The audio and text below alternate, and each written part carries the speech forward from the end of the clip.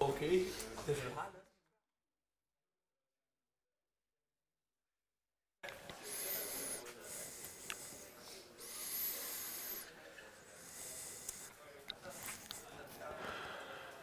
Good morning. I assume that a lot of people realize that things are back on YouTube again. So today we are going to get to what I think is at least one of the most useful things from this course in practical reasoning is Kalman filter, which will be the focus for today and also most of the focus for next week, and also the focus for a large part of assignment 4. So that is a little bit setting the scene. We'll get back to what that is. But first, we'll just talk about the concept of state space models. In the MARIMA approach that we looked at last week, basically what we assumed was that whatever system we had, we could observe all variables, all states directly with no noise. How many systems do you know where you can assess and measure directly everything with no noise? Anyone? So basically, what usually happens is that you have a process, as in the top X process up here, and then what you do is that you observe that process at some point in time. I don't know how many of you have a background in something that relates to physics. A little bit. Most of you probably had an introductory course in physics. When you did models there, doing differential equations, you were making the models typically, I would postulate, in continuous time, because it's much easier to describe these physical processes in continuous time. That actually holds for most also chemical, biological processes of various kind. They're much easier to describe because they do evolve in continuous time, if there is a differential equation involved. So one of the nice things which we'll touch a little bit upon is, well, you can have the system described in continuous time, but as we also discussed very early in this course, you almost never observe a system in continuous time. You sample it. So you have to somehow make a model that gives you from one point in time to the next point in time, either in discrete time space or in continuous time space. That's one of the things we'll discuss a little bit further today. But what we'll talk about is the concept of state space models, where we have a state model for the x. It is some function of the previous x's. Today we'll consider linear functions. Those are the easy ones. If you want to go for nonlinear functions, you should go for the advanced time series course. You can also have an input of some kind and some system noise. And then we have an observation equation down here, where you have a function of the input and then some observation noise. So in the Marima setting, this h function was just observing x directly, and there was no noise. But that is, I mean, often you may be able to measure all states that you find are interesting, but you may not be able to measure them without noise. And even more often, you have states in the system that you do not observe. So this is one of the reasons why I like this. And there's another thing about it is that you can look at the noise for the observation part and for the system part. When you're doing things in a multivariate Marima setting, basically you assume that all the noise that is in there comes from the system. So that is, you can say, the purpose. And just some examples of models. I've used the example before. If you have a solid block of material and you want to consider the temperature inside that, but the only thing you can measure is the temperature on the outside.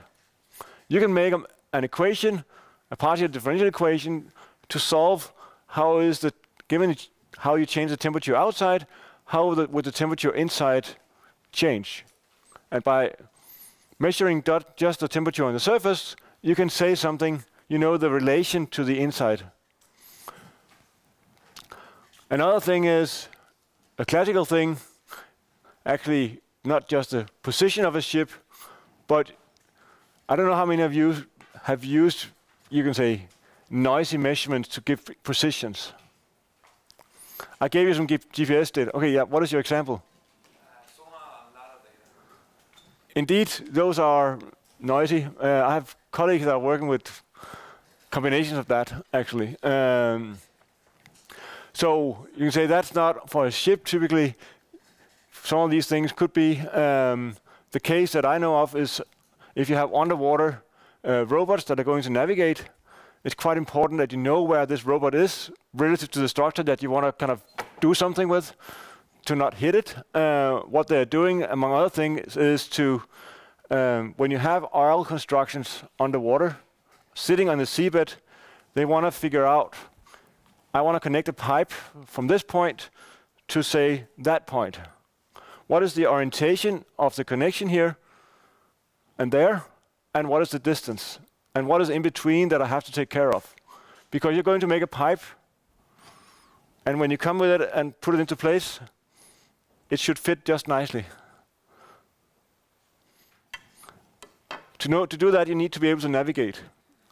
You can do that with sonar, where you basically send out a sound signal and then receive something back. And if you do that to many points, you can kind of get an estimate of where you are. What they do is also to combine it with some Kalman filters, exactly, to say, well, we also have gyros and accelerations, so we know how we move relative to where we are. And the combination of those two things, that improves everything. So it's the ability to take, but I mean, all these things are observations of your position and your movements. But what you care about is where you are and how fast you're moving. So you're measuring sometimes something that is slightly different. Another thing is pharmacokinetics, pharmacodynamics, modeling how, whenever you take a drug of some kind, how is the kinetics of that, as in how is the, you can say, dilution, diffusion into the body, and also how is the dynamics, which in PKPD modeling is how is actually the treatment working. So basically, you want the drug to be distributed where it's supposed to be active, and then you also want to kind of model how active is it where it is. But you cannot make samples everywhere in the body. What you will be able to is just to do maybe some simple blood samples somewhere. A classical example is when you're going to test people for if they have diabetes, you give them an injection in one arm of insulin or glucose, and then in the other arm you make blood samples continuously or almost continuously. And then you look at how is the body working as a system. Based on the response from the body, then you can say, well, how tolerant are you to glucose? And how can you regulate it? Those were just a couple of examples, and there are many more examples where you have a dynamical model, where you know there's noise into it, and you have some observations, and if you go back, you can say, if you're in a case where the system noise is next to nothing, and you just want to fit a model to this, then you can say this is the deterministic, and then this is something with just observation noise. Then you could do some least-squares regression. If indeed your model is perfect and there is no noise, it works okay. If your model is not perfect, you will create an error. I won't illustrate that because it becomes a little bit technical why it goes out, but I'll try to do that at some point. So, how to make a model structure? I kind of mentioned a little bit. Basically, what you want to do is to consider the physical system that you're describing. Can you list the equations of motion for the system? And then you have some differential equations. And one thing that is important to notice is basically what we did. You can take any univariate Marima model and write it as a multivariate AR1 model. I don't know if you recall that, but the same thing you can do with differential equations. I don't know how many of you have done that. To take a second order differential equation and write it as a bivariate or two-dimensional first order differential equations. Has anyone not done that? Some do not remember doing it. So how does that work?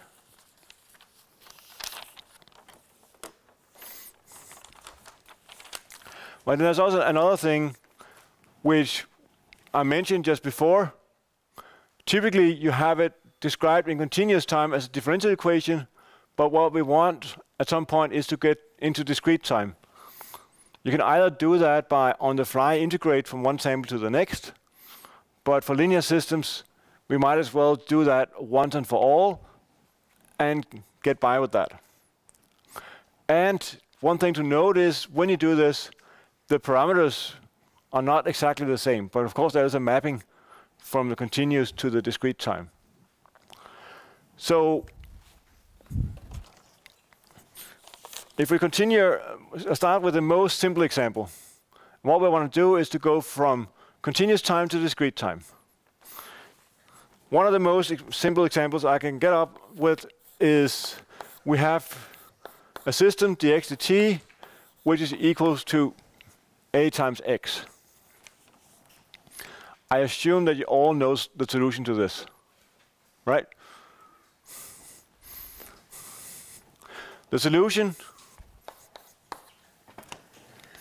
is that x as a function of t is equal to some x0, or I could also write it at x, let's just write it like this, times the exponential of a times t, right? Now, what I want to do is to look at this as a discrete time process. So what happens if I go a little time step forward? So I want to solve this for time t plus delta t. Well, I can just plug delta t plus delta t in up here. So I get x naught exponential of a times t plus delta t.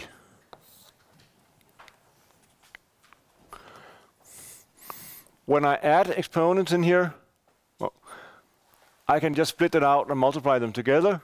So I can write this as x naught, the exponential of a times t times the exponential of a times delta t.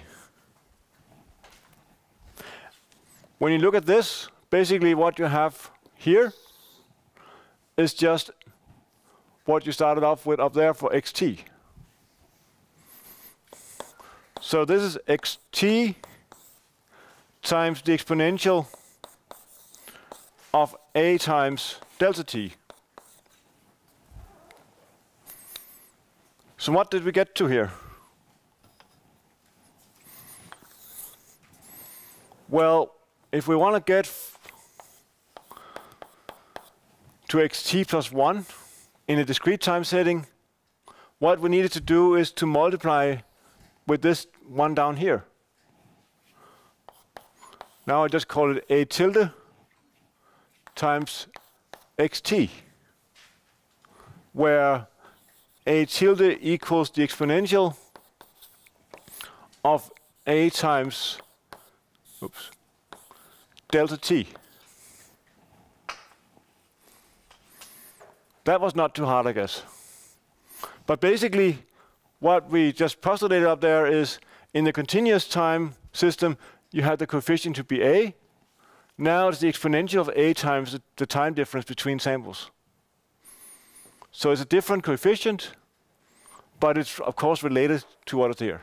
For the univariate case, it's not so much different. Now, to do the other part, how to go from a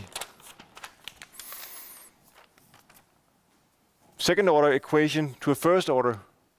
Now I'll use a different notation for, I assume you have seen this before.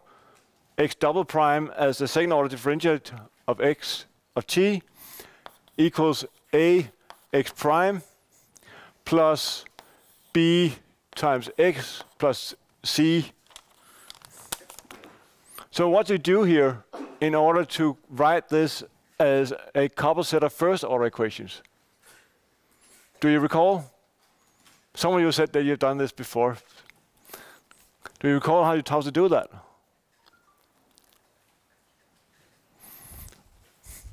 I will introduce a variable y. What should I use for that? I need two states. Yes?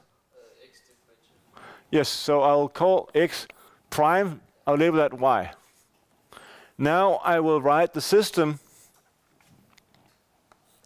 of equations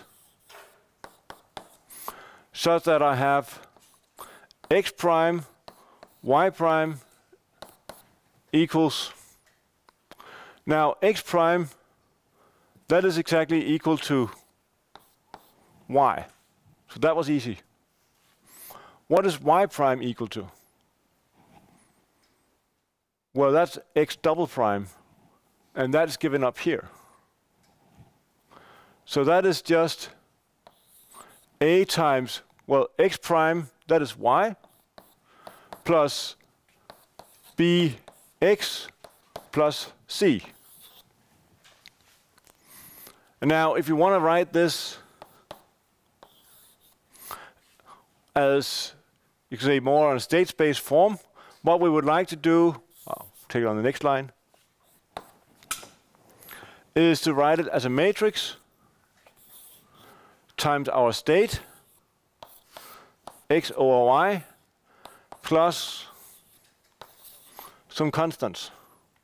Let's take the last bit out here first. That should be a 0 because there's only a y up there, and down here we have a constant c.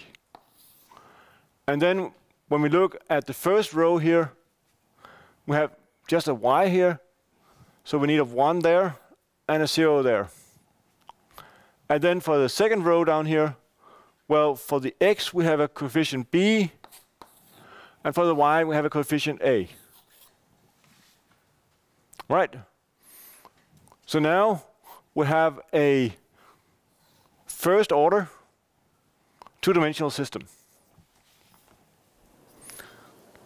I think you've seen something similar to this in mathematics too. But it may be a long time ago, so that's okay. For a quick recap. So, if we have the linear stochastic state space model, as is the model that we're going to use here, then the definition is what we have up there, that we say that we have the system xt, and we equate it to a matrix A times xt minus 1. Notice one difference to what I did up here. Here I went from xt to xt plus 1. Here I write it from xt minus 1 to t. Of course, they are equivalent, but whenever you're doing something, just keep track of, did you add 1 or did you not add 1 to time? So which one is, well, on which side of the equal sign is t, and which one is t plus 1 and t minus 1? Just so that you keep track of that. And then you add some coefficient on some input, and of course, if there's no input to the system, you just cancel that out. And then you have some system noise. So this is the system. And then we have the observation part.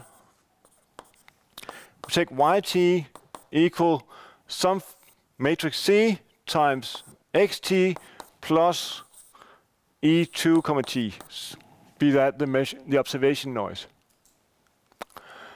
And we call the dimension of x the order of the system. And we, as pretty much always, we assume that these noise parts out here, they are mutually independent. And we just define what are the covariance matrices for the two different noise signals. And then for now, we consider all these matrices known.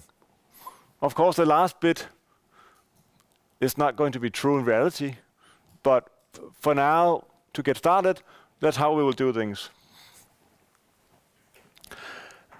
One thing that is nice about the system is that it fulfills the Markov property, that all the information about the future is given in the current state. So you don't need to, as such, remember anything from the past. You just need to know where you are in order to predict the future. And you could say that these coefficients, A, B, and C, they changed over time. That's perfectly okay, except for the case where A, B, and C depends on the state, because then it's not a linear system anymore. Then you're going not to what we'll get to here as a Kalman filter, but what's called an extended Kalman filter, which is what you do in the advanced time series course. Okay, I don't know if you recall this slide. I've shown it at least twice before. Air pollution in cities. We have the nitrogen oxide and dioxide. And here we have given a system description here. And the example that we used in the first lecture was to say, well, what is, we only observe nitrogen dioxide. What do we do about it? Could we formulate this now on a state space form? Well, the obvious answer is yes, we can. What we do is to first remember the definition of the state that we actually did up there, that we already defined. The first one is NO and the other one is NO2. With those coefficients, if you only observe the second state, the matrix down here, we have one observation, So we should have one row in C. We should have 2 columns because X has dimension 2. So we get 0, 1 just to observe the second element. And the rest are just copies of the matrices from there. And now we assume right now that there's no observation noise. Anyone who've looked at real data from traffic data, you will be able to you can discuss. You have a lot of system noise, but you also have observation noise of some kind. But this is just to say you can actually take what we did previously and map it here and say that there's no observation noise. Then it kind of fits. And the nice thing is, as we did previously, is that you, well, given observations of just the one state, you can actually get some information about the other. I don't know if you remember how we reduced the variance quite substantial.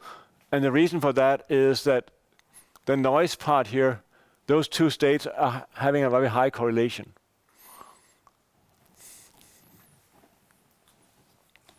So, what we'll use as an example pretty much for the rest of this lecture is a system of this kind, where we have a falling body. Need something that doesn't make marks in the floor. Basically, what you have, it starts somewhere, has an initial position and initial velocity, and then I guess you can all remember that gravity will kind of bring that down. As this. So it's a fairly simple example of the second order differential equation that we have up there.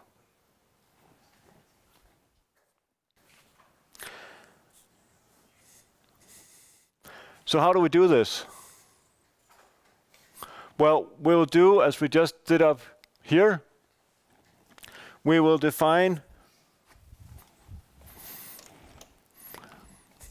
our system. Let me just do it over here. We'll define our system as a bivariate system where the first state is the position and the second state is the velocity. And what we observe is just the position in this case. So if we were to write it sort of like what we have up there, how would we write that? We could write it in the continuous time description as we have over here. Or we could go for the, you can say, discrete time version of it. Here's the continuous time, but basically what we have to do is to go here and identify that, well, this matrix in the system, we only have a constant C. Both A and B are equal to 0. So there's a row of zeros down here, and here should be minus G. I just took, rather than writing minus G, I wrote a minus 1 there and had G as an input. But it's equivalent to the notation from over here.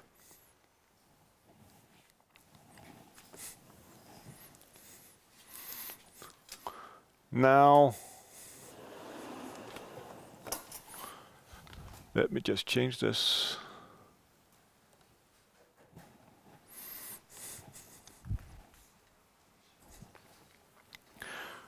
Given that we have this, what we need to do is to solve this system.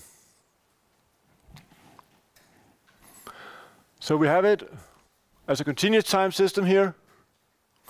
And if we want to solve this, well, we know the solution to a falling body, right? So we don't have to focus too long time on this formulation because we know that it's minus 1/2 times the acceleration times the time spent square plus the time times the initial velocity plus the initial place. That is the solution for the position, and the solution for the velocity is minus the acceleration times, well, the acceleration times time plus the initial velocity. I hope you can all remember that as a solution to this equation up there. This was basically just to kind of to get over to the state space form. But if we take it from there,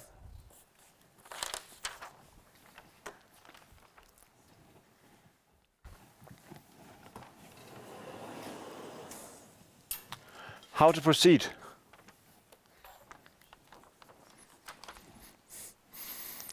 Well, we'll do just as we did in a univariate case. We will just look at what happens up there when we change time. So if we say that we will sample this system, and we say that time 0 as an initial time is k minus 1 times t, where t is the sampling time, and t is then k times t. Because then t will be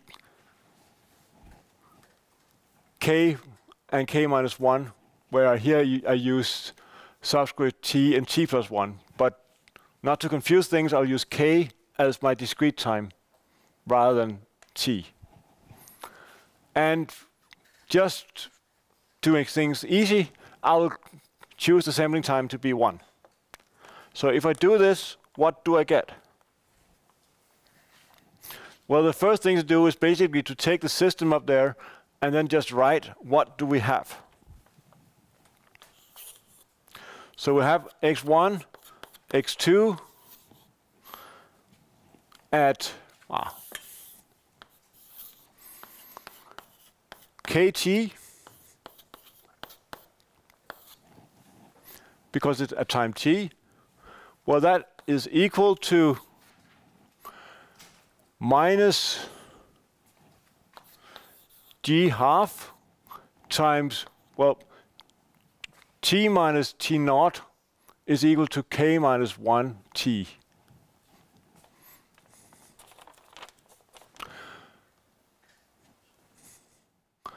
Oh, sorry, wrong. T minus t naught, what is that? T, exactly. So what I get is times t squared.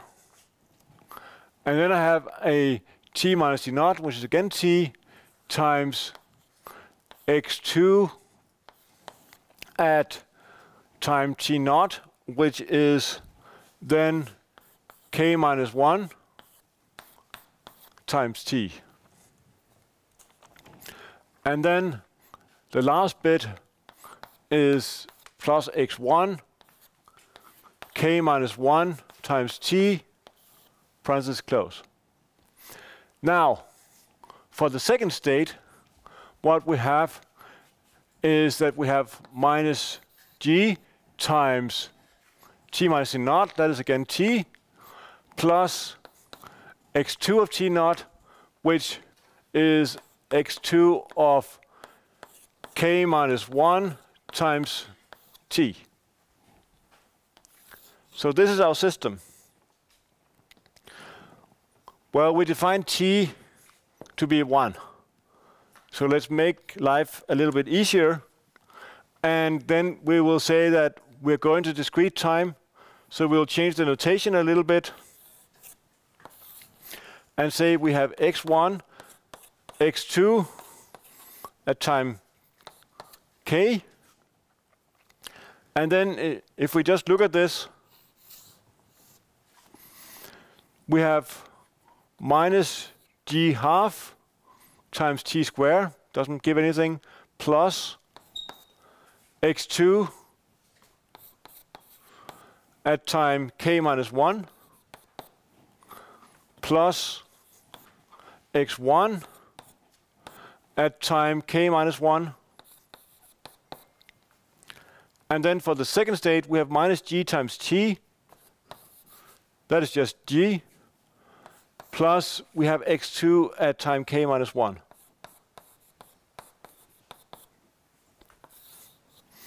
And now we're getting close, because now we can kind of write it on the form where we just have the updated state is equal to a matrix times the state at the time before, x1, x2 at time k minus 1, plus some vector with coefficients times the input that I'll just pick as g to make it similar to what I did before. And let's start from the end again. Well, the constant that we have up here is minus g half, so that's minus a half here, and a minus 1 down here. And now we get to this part over here. Well, what do we have for the x1 state? We have x1 plus x2. That gives us a 1 and a 1. For the x2 states, it's just x2 as it was before. Okay, so what is the intuition about what we get out here? The intuition is that x2, describing the velocity, is the velocity it was before. That's the expectation, with a small change from the acceleration. And the position is the position it was before, plus the velocity per time per sample. That's the definition of the velocity here, is per time step. Now the time step is 1 second. So you can say if I use per sample or anything else, doesn't make a big difference. Multiplying by 1 is always easy. If I go back one slide, yes? Hvad siger du, hvorhen?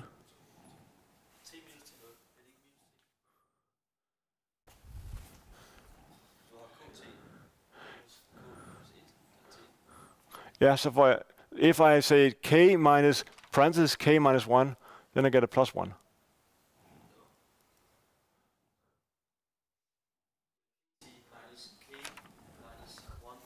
Yes, yes, and the t goes outside the parentheses. Then you say k minus 1 minus k plus 1.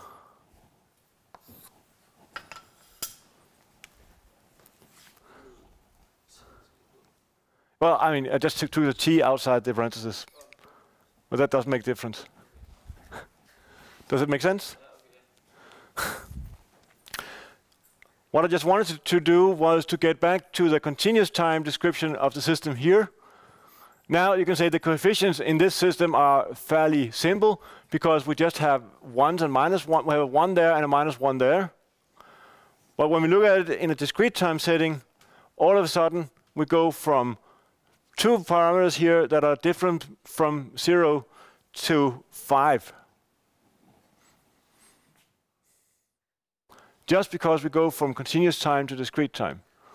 And it's generally the case that you will have more parameters in play when you do things in discrete time. If you take a continuous time system and convert it to discrete time, you will have a more complex representation.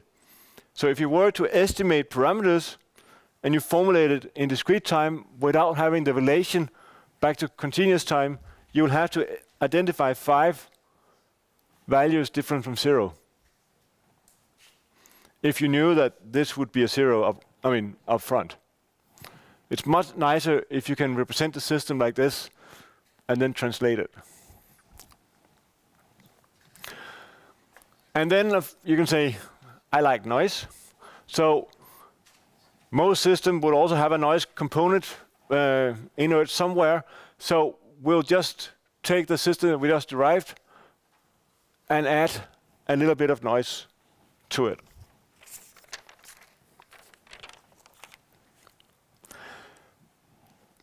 So, are we happy now?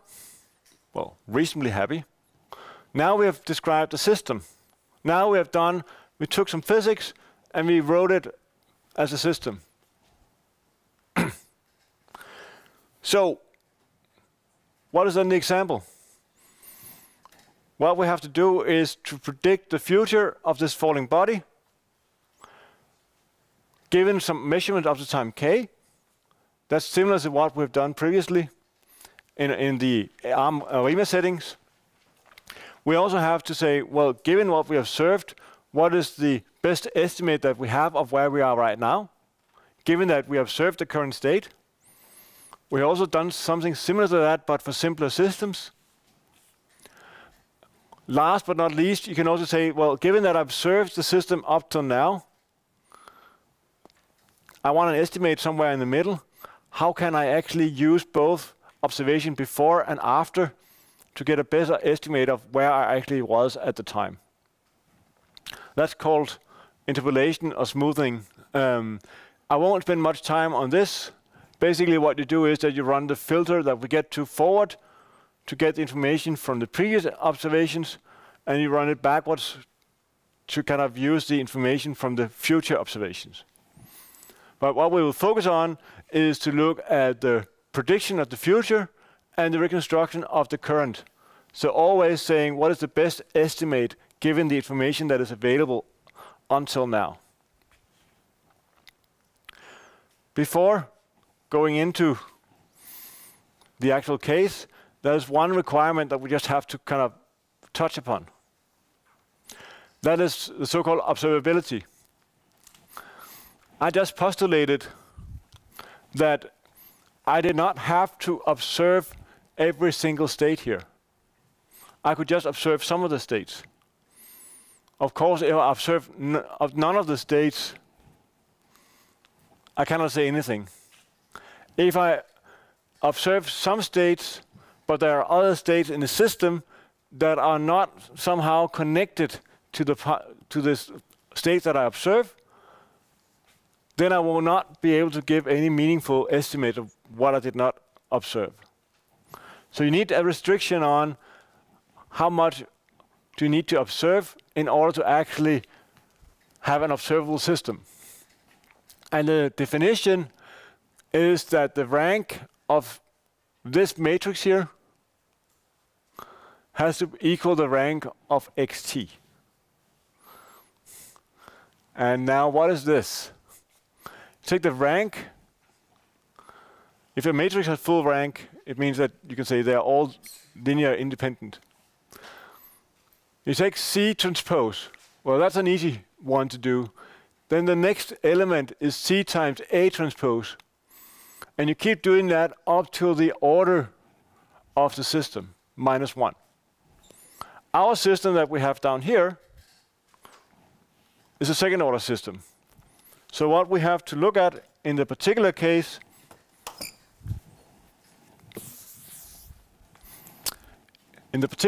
we have to look at C transpose, which is, if you go back a couple of slides, C is 1, 0 in this definition because we only observe the position. So C transpose is a 1, 0. Then we need to have as the next element C times A transpose. Let's just look at, this is the A matrix. And if we take C times A, basically, what do? We can do this two ways. We can either just calculate it as is, take A and multiply on C. So C is equal to 1, 0. And then if you multiply A on this, what do you get out? I get the first element out there, right?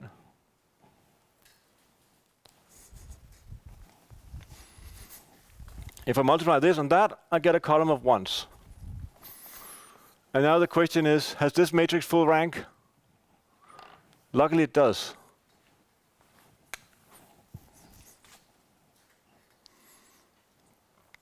So that is what we do. You can also kind of do the QR decomposition just to check the rank of something. If you don't want to do it yourself, that's the R command, or you can also do other decompositions where you have to require full rank in order to get it. But with, at least in this case, it works out. We don't have to observe the velocity because it is connected. By this one here, it is connected to the position.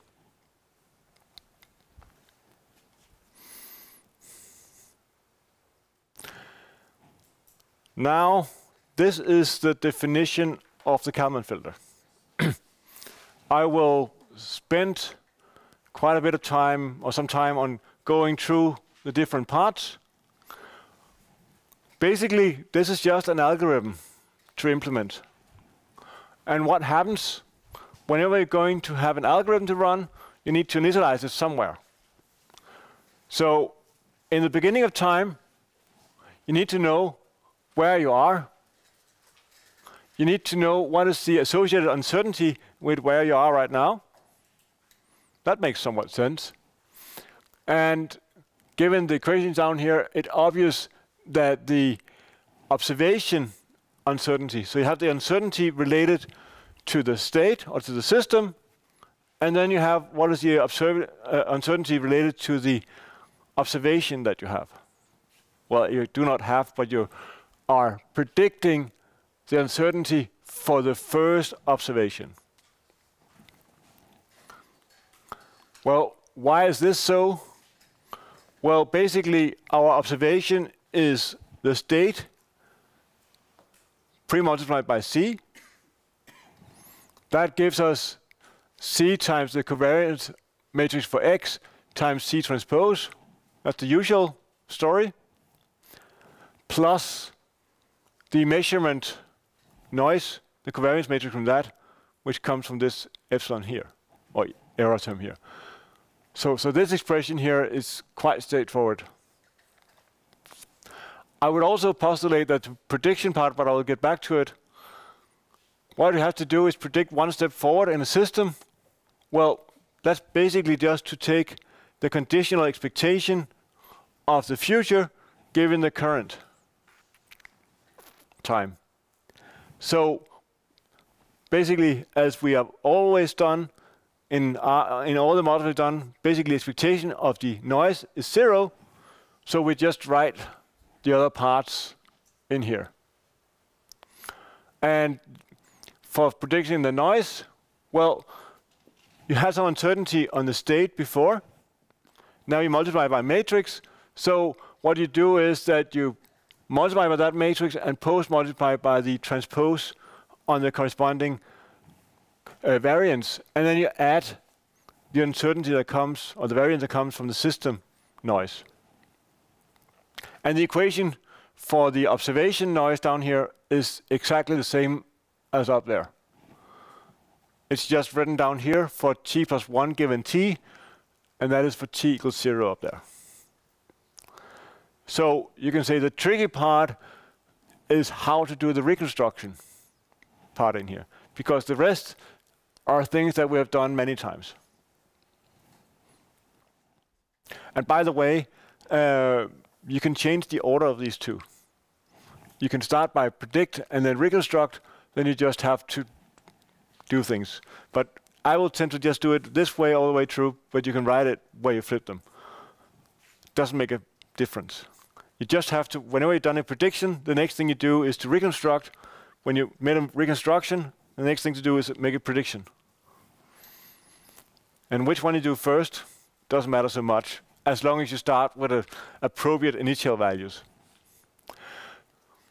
So the reconstruction, I'll just say this very briefly, but I'll get back and discuss it in more detail. Basically, for the state, is the prediction that you had plus some correction that is relative to the observation that you got and the prediction you got for the observation. What is the prediction error? And then you have a multiplier, which we call the Kalman gain. Get back to that. That is the multiplier that we have here. It's defined as this up here, but I'll get back to that. And then for the uncertainty of the reconstructed, well, you had the prediction variance from down here, And then you have this factor on your, bless you, on your error. And well, when you take that on your error, this is a sigma yy, then you have to pre and post multiply with that. Pre with the k and post multiply with k transpose. So this is not, and there are many ways of writing this particular equation with or without k, but you can find that in the book if you like. Just above the definition of the Kalman filter, you have different expressions for the variance part down here. So what we need to care about is the motivation for this k, or the Kalman gain, which is also, in my view, you can say the core of this. I think now is the time to make a break. So let's just resume at 9 o'clock.